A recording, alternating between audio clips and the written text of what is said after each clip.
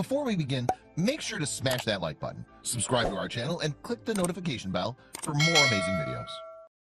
A Montana man has the oldest DNA native to America, and it alters what we know about our ancestors.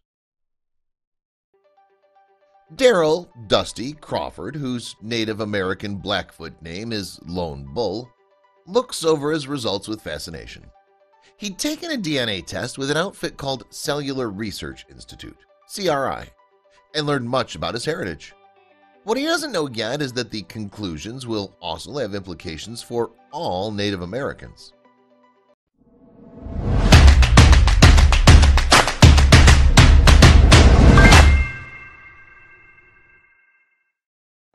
The immediately astonishing thing about Crawford's test is how far back the scientists at the CRI have traced his genetic history.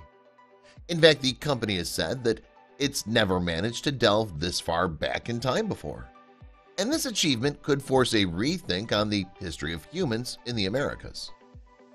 Crawford lives in Heart Butte, Montana, a city located in the 1.5 million acres of the Blackfeet Indian Reserve in northwest of the state. With a population of more than 17,000, the Blackfeet Nation is one of America's largest Native American tribes. 3 other Blackfeet reservations are located in Alberta, Canada. We've made the startling assertion that Crawford's DNA test may have a major impact on what we think about the arrival of humans on the American continent, but what precisely do we know on this subject? Well, the best-known theory describes a migration of people from the northern territory of what is now Siberia into the land we know today as Alaska. To understand how humans might have migrated from Siberia to Alaska, we have to go back to the time of the last ice age. In fact, what's commonly called the Ice Age was actually a period of glaciation.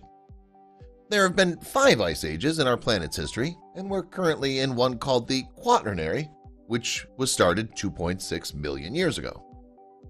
Simply put, an ice age is defined as a period where both of Earth's poles are covered in ice. And glaciations are a period when the ice extends across much of the planet, of which there have been 12 in the last 1 million years. The last glaciation peaked around 18,000 years ago and came to an end around 11,700 years ago. It was during this last glaciation period, around 15,000 years ago, when experts say that humans crossed from Siberia into Alaska. Today, walking that route is an impossibility thanks to the obstacle of the Bering Sea, which separates the two landmasses. But because so much of the world's water was locked up as ice back then, sea levels were as much as 400 feet lower. With sea levels so different to how they are now, it was likely possible to cross from Siberia to Alaska. And it's more than just a theory. In fact, there is archaeological evidence for an ancient land bridge migration. One example of this comes from a find made by a team led by the University of Alaska's Dr. Ben Potter. Now, Potter and his colleagues discovered the skeletons of 2 children, both girls. One had been stillborn, the other died not long after birth. And the bodies have been buried beneath a campfire some 11,500 years ago. The location of the excavation was the Upper Sun River, which lies in central Alaska in the Tanana River Basin. Interestingly, scientists were able to extract mitochondrial DNA from the older infant. This particular type of genetic material enables researchers to identify the female ancestry line for an individual. And this sample matched the DNA found in contemporary Native Americans. That suggests strongly a connection between the child found in central Alaska and people who lived and live further south in the Americas. The significance of this find is that the land the site occupies is believed to have been part of the ancient land bridge between Siberia and Alaska. Today, of course, much of what was once dry land is now underwater. Although there's no genetic connection with people in modern Siberia, it's believed that's because settlers spent long enough living near the land bridge after crossing it for genetic diversity to arise. But their genes do match those of some Native Americans alive today. Further evidence of humans crossing into the American continent from Siberia came in a study published in May 2020, and the research was led by He Yu of Germany's Max Planck Institute for the Science of Human History. The study focused on a single fossilized human tooth which dates back to the Upper Paleolithic era, some 14,000 years ago. It was discovered in southern Siberia near Lake Baikal. Now, the male tooth yielded enough DNA to work with, and the analysis showed the genetic material was a particular mix of DNA from Northeast Asia and North Eurasia. That's a match for the genetic material found in many contemporary Native Americans. So this dating pushed back the earliest known DNA of this type from 11,500 to 14,000 years ago. Talking to New Scientist in May 2020, Yu said, "It's not a population that moved to America and then just disappeared in the Eurasian continent." She added that in ancient times this genetic fingerprint extended across Siberia during a time when the population was still closely associating with people from Northeast Asia. Meanwhile, Anders Bergstrom of Francis Crick Institute in London added his view in the New Scientist. He said, "What this and other ancient DNA studies are showing is that to understand the origins of Native American populations, one must study ancient Siberia." Of course, this point adds to the credibility of the land bridge theory. And Bergstrom continued, "Lake Baikal appears to have a genetic contact zone for a long time, bringing together people from the West and the East, both early on in the Paleolithic and more recently during the Bronze Age. If Bergstrom is correct, these Siberian people may be the ancestors of today's Native Americans.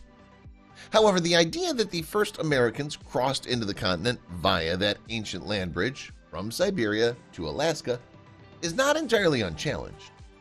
Writing for National Geographic in June 2018, author and journalist Simon Worrell outlined the alternative theories in a series of questions. Worrell wrote, "How did human beings first come to North America? Cross the Bering Strait on foot? Down the Kelp Highway by boat? Across the Atlantic via the polar ice cap? And when did they reach here? 10,000 years ago? 40,000? Or were they always here as the Navajo and other Native American tribes believe?" As you can see, there are many possibilities. Furthermore, in the National Geographic article, Worrell interviewed Craig Childs, who would first publish a book on Native American origins, Atlas of a Lost World. And Childs confirms that the land bridge theory is the most prominent line of thought. However, he goes on to outline claims that the first people to settle in the Americas had arrived by boat from Europe. The transatlantic theory is supported by the frequent finds of ancient Clovis weapons on America's east coast. Often in the form of arrowheads or spear points, these artifacts bear a striking resemblance to weaponry found in Spain and southern France, Childs explained. This seaborne route would have seen people sailing across the Atlantic in skin-covered vessels and landing in Virginia or Maryland. To add to that, Childs discusses the beliefs of Native Americans themselves. Some natives hold that the first people there came out of the ground. These are stories related to origin and creation stories all over the Americas. Native tribes have clear stories about how they got here, coming out of caves or up through springs or underground sources. Childs said that, "We think of the arrival of the first group as one group braving their way across a land bridge, when in fact it was many groups, many different languages, and technologies arriving at different times from different directions. So perhaps the truth is that the story of the arrival of humans in the Americas is multifaceted." As we've seen, some Native Americans, such as Darrell Crawford, have turned to DNA testing to learn more about their past. But of course, it's not only them who've caught on to this modern technology. Many people from different backgrounds have turned to DNA testing to reveal truths. In some cases, people have turned to testing to confirm or refute parenthood or other familial links. Now the procedure for a DNA test starts with a sample of blood or saliva from the individuals concerned. Then, experts analyze the samples to see if there are any genetic similarities. You see, specific characteristics can provide evidence about an individual's genetic heritage. And in Crawford's case, he took a DNA test because he was looking to learn about his ancestral past. In fact, it was his brother, Alvin Willie Crawford, who had persuaded him to take a test. Talking to the Great Falls Tribune in December 2019, Crawford remembered that he's the one who encouraged me to do this, and he wanted to compare our results. Sadly, Alvin was struck down by a heart attack and died before his brother had a chance to show him his results. Crawford's sibling had been a firefighter with the Chief Mountain Hotshots, an outfit that fights wildfires on Blackfoot land, and he'd also worked at the Blackfeet Community College, teaching construction industry skills. In fact, Alvin had already taken a DNA test with Ancestry.com, but hadn't been satisfied with the results. That's why Crawford turned to a different company, CRI, which we mentioned earlier. And the company, based in Santa Monica, California, claims an accuracy level of more than 90% for its testing methods. Anyway, Crawford described his brother's love of all things heritage to the Great Falls Tribune. He said he was fascinated by our history, and it never dawned on me how much he knew until one night we were talking about land and he knew so much history. And Crawford remembered the events of Alvin's tragic death at the age of just 62. He recalled, "I just talked to him about my result. My mom was interested in it, so I took it to her to read. She said he was going to read it, but he never made it to her house to read it. He would have been really happy with the results." And those results were completely stunning, with implications for our knowledge about the migration of humans to the Americas. You see, CRI Genetics was able to tell Crawford that its researchers had succeeded in tracing back his genealogy to 55 generations ago. Although the company normally claims 90% confidence in their results, in this case it felt able to raise this to 99%. Overall, it meant that his ancestors dated back some 17,000 years. Now, CRI emphasized how unusual this finding was. In fact, it was so unexpected, they said, that it was the genetic equivalent of finding the legendary Bigfoot. And Crawford's lineage stretched back further in time than any other persons examined by the company. Yes, CRI had never seen anything quite like it. As a child, Crawford had been taught about the land bridge theory and how his descendants had probably reached the Americas. But the results of his DNA test seemed to contradict this. It appeared to show that people might have indeed come to America over the ocean. We heard about the possibility that Stone Age people had traveled in ancient times from southern France and Spain, but Crawford's genetic heritage opened up another possibility. Indeed, this DNA linked him to people who originated from the Pacific. So the theory goes that they'd crossed the seas, arrived in South America, and then migrated northwards. You see, Crawford's DNA made him part of the mtDNA haplog group B2, which is only rarely seen in people from regions in the north of the Americas, such as Canada and Alaska. Furthermore, the lineage actually appeared in what is now Arizona some 17,000 years ago. And people from this group are one of the 4 major native populations, known as clans, which spread across the Americas many millennia ago. Interestingly, most modern Native Americans can trace their lineage back to one of these clans. They're named Sachi, Ai, Chia, and Ina. And the Ina group is named after an important figure in Polynesian mythology who is said to symbolize the first woman. If you ever happen to be on the Cook Islands in the Pacific, take a look at a $20 bill. You'll see Ina's likeness on it. More importantly, Crawford himself is from Ina, according to his results.